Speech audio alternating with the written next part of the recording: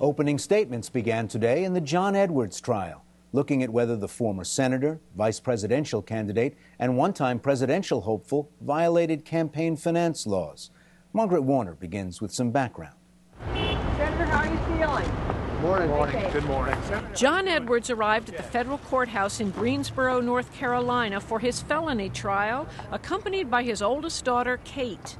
His prosecution on campaign finance violations marks a long fall from grace for Edwards, the son of mill workers who became a famed trial attorney and got elected to the U.S. Senate in 1998.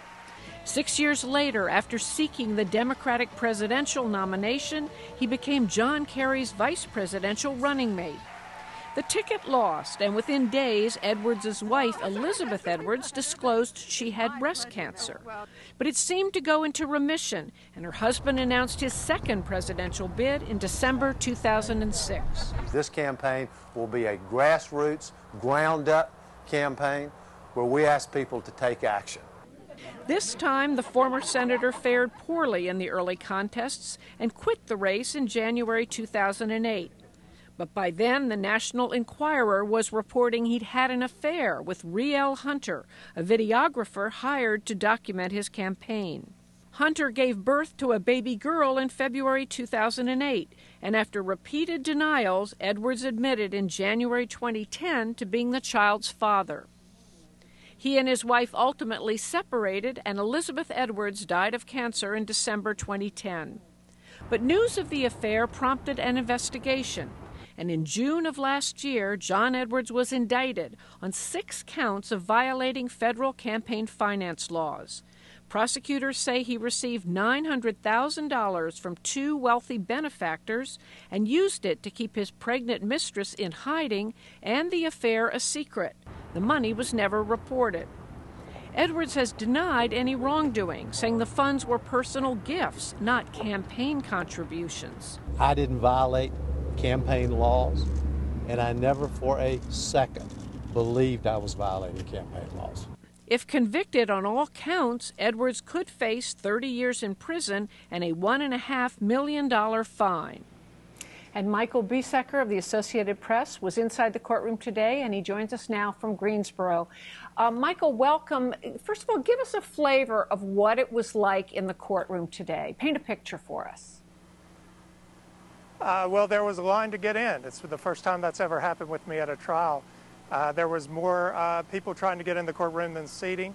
A lot of the people who came were just folks interested in seeing what would happen with Edwards, and lawyers interested in seeing a former trial lawyer on trial.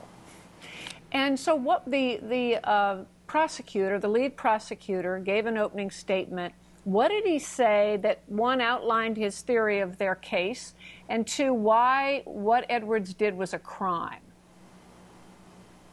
Well, key to the government's case is proving that Edwards not only knew about the money, but he directed essentially a cover-up to keep the public from finding out about his affair, not motivated by hiding the affair from his wife, but to influence the outcome of an election. Under federal campaign finance law, essentially a donation under the government's theory is any money given to influence the outcome of an election.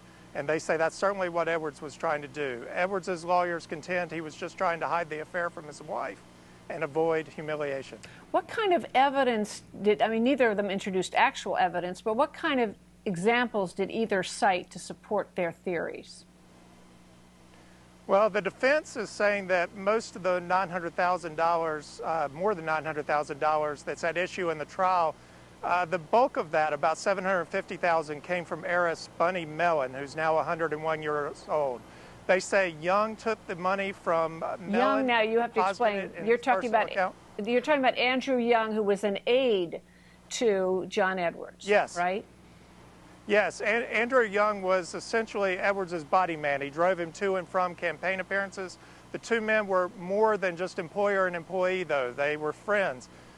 Young went to Edwards' beach house. They went to UNC basketball games together, and when Edwards became embroiled in this affair and his mistress became pregnant, Young initially claimed the baby was his.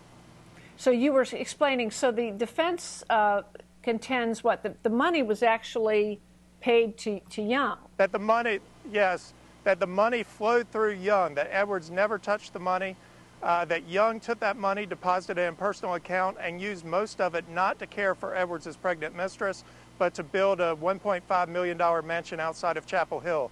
They say most of the money from the heiress went to the construction of that home, not anything having to do with covering up the affair. So then in the afternoon, Andrew Young himself took the stand? Yes, he did. He recounted how he met Edwards, how the first time he saw Edwards speak when he was running for Senate in 1998, he knew that that man may become president and wanted to do anything he could to work for him. Through the years, he and Edwards grew obviously very close.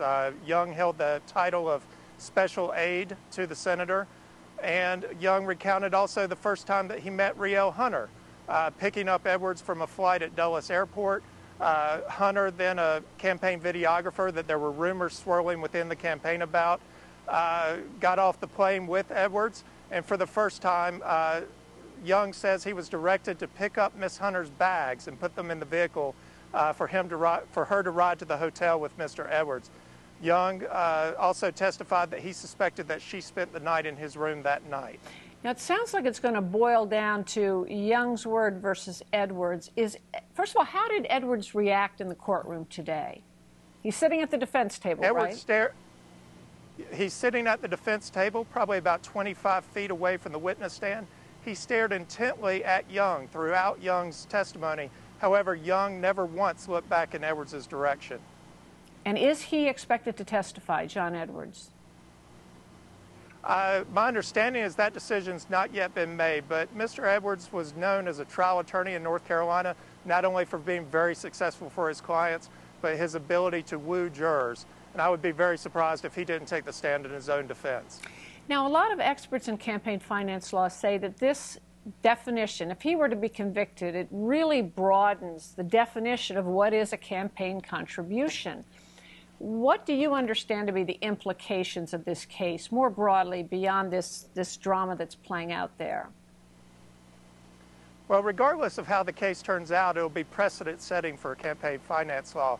Essentially, Edwards' attorneys contend that no one has ever been prosecuted for doing what he is alleged to have done.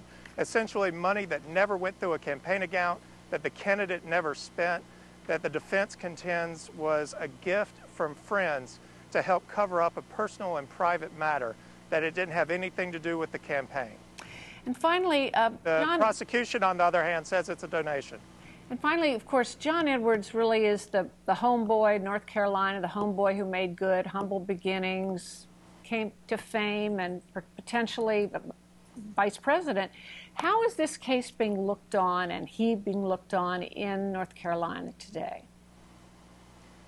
Well, you know, for those of us who pay attention to politics, it's a huge case. During jury selection, one thing that came very clear as they questioned potential jurors in the case is a lot of North Carolinians didn't pay attention to the scandal. They know who John Edwards is. They know he ran for president. They know he was their senator. But they really don't know the details of this case. And how much they still care, I'm not sure. Well, Michael Biesecker of the Associated Press, thank you so much.